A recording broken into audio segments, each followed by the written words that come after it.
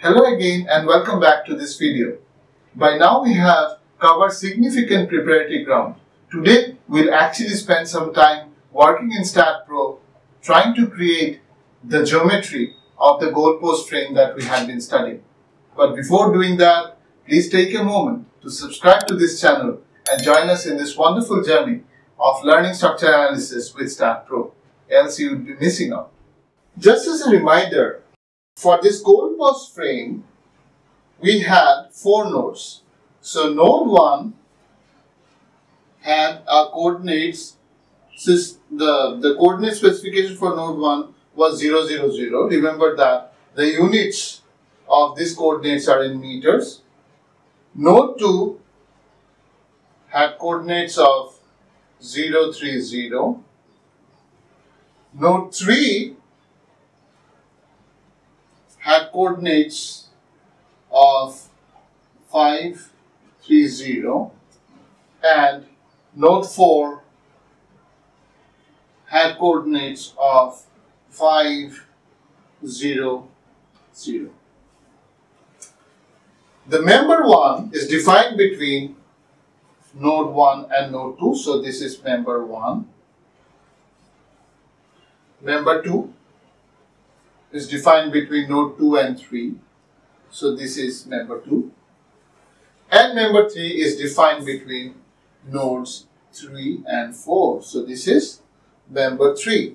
It's a good idea to go back to the videos 13 and 14 if there are any confusion with this or for the details on what we had discussed in those videos on this. Now we will look to model the geometry of the goalpost frame in STAAD.Pro using the text editor. So we get into STAAD.Pro and click on New. We need to give it a file name. So let us say that the file name is goalpost frame underscore using text editor.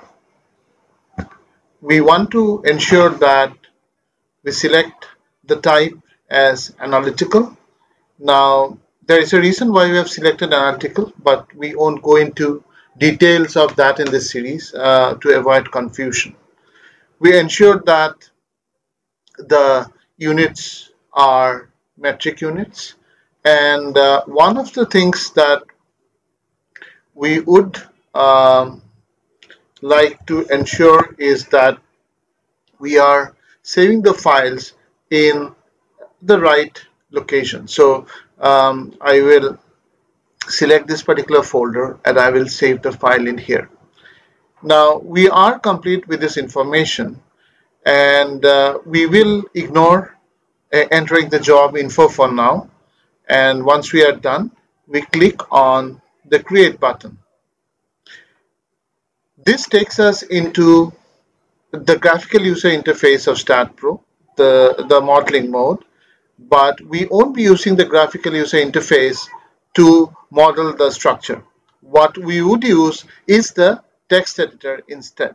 So to bring up the text editor, we need to just follow the cursor of my mouse. We need to go to the utilities option and click on the command file editor. This brings up the text editor on the screen. But before working in the text editor, let us write down the command lines in sequence. So in the very beginning, we would need to define the structure type as plane. So as we remember, the command for that has to be defined in the very beginning, and the command for that is staad plane.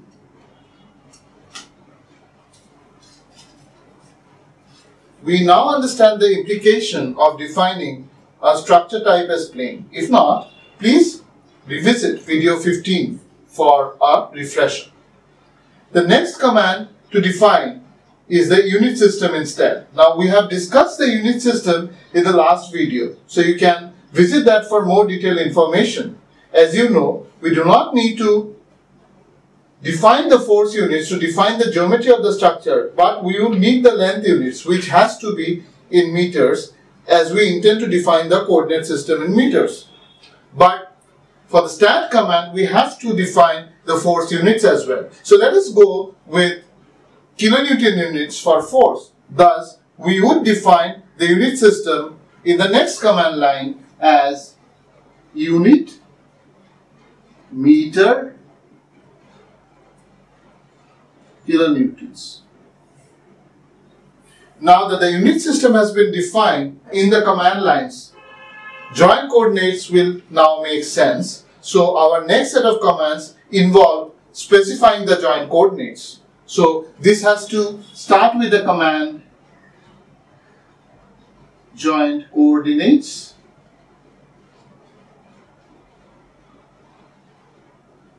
followed by the coordinate specifications for these nodes in a sequential order. So for node number 1, the coordinates are 0, 0 and 0. So it has to be in the command line that has to be separated using this semicolon sign. Then that is followed by the coordinates of node 2, which is 0, 3, 0. So we write 0, 3, 0, followed by a semicolon. Node 3 has the coordinates of 5, 3, 0. And node 4 has the coordinates 5, 0, 0.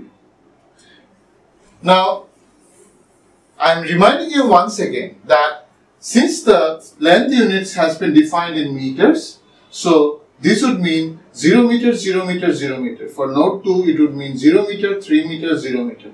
For node 3, it would mean 5 meter, 3 meter, 0 meter. And for node 4, it would mean 5 meters, 0 meters, and 0 meters. Now, once we have defined the joint coordinates, we would now need to define the member incidences. So, we have to start with the command line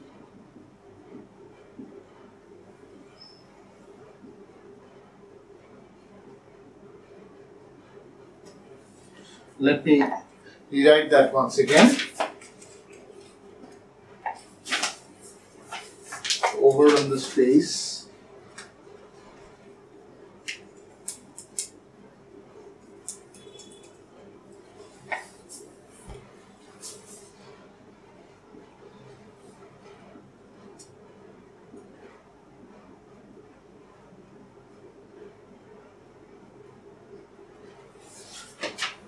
So as soon as you write this command, STAAD would understand that the next specifications that would be defined would be the member incidences. So firstly, we'll define the member incidences of member number 1. So member number 1 is defined between nodes 1 and 2. So followed by line, followed by the numbers 1 and 2. Member number 2 defined between nodes 2 and 3. So member number 2 defined between nodes 2 and 3. So they will be followed by a semicolon.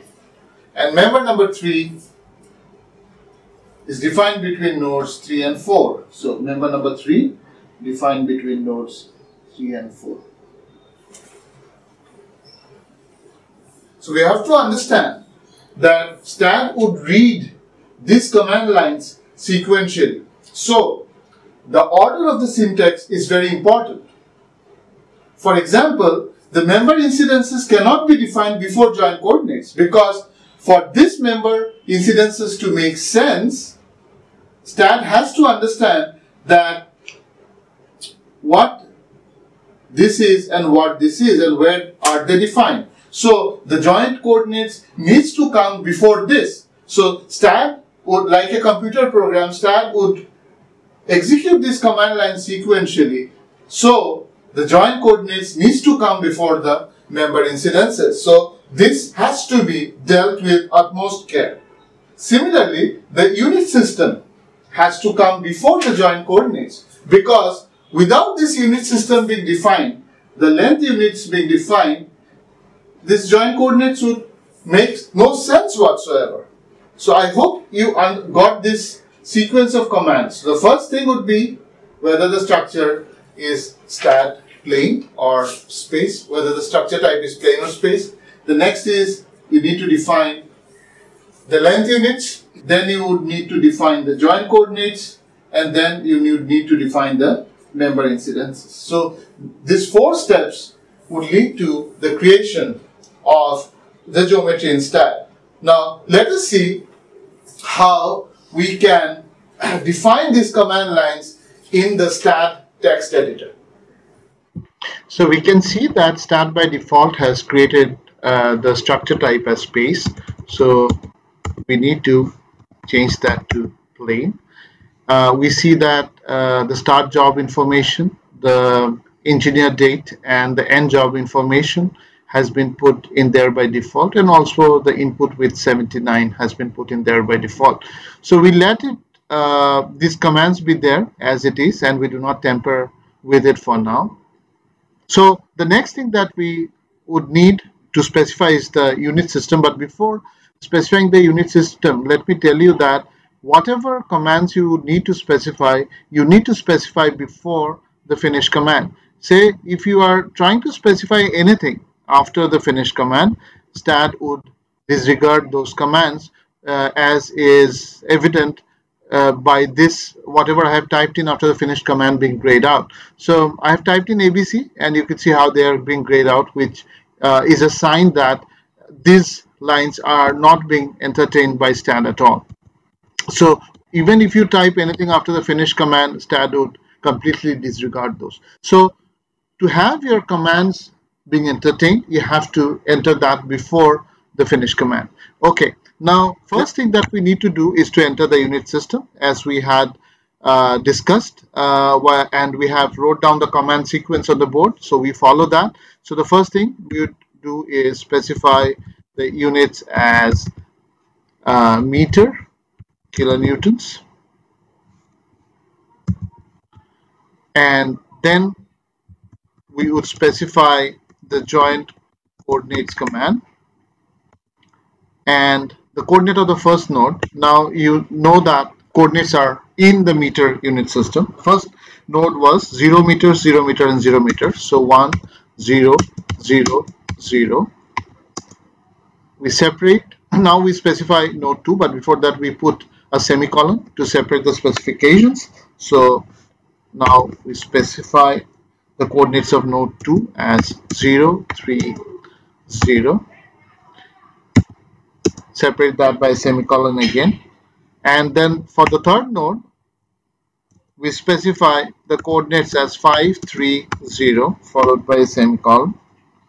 And finally, the fourth node, where the coordinates are 5, 0, 0. Finish that by a semicolon. The next thing that we want to input are the member incidences. So we type this command, member incidences, and then specify the member incidences of the various member. Now we know that member 1 is created between node 1 and node 2.